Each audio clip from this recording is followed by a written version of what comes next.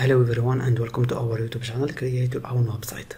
Today in this video I will show you how to hide or disable additional information in the checkout page. It's very easy, just watch this video to the end. But before we start this video, don't forget to visit our YouTube channel, Create Your Own Website. Subscribe, like this video and share it with your friend. Let's get started. Hello again my friend.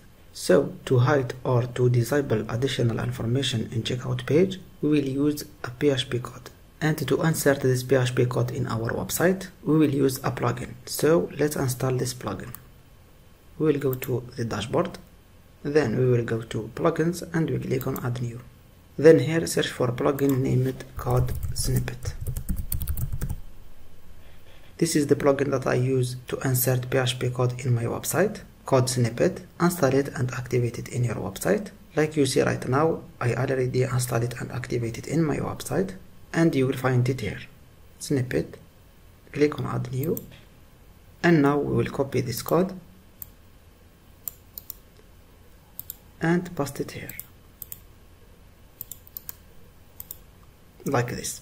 Don't worry about this code my friend, this code you will find it in the description of this video, okay? So I will leave it in the description. Now we will give name for this snippet. For example, remove the additional information from the WooCommerce checkout.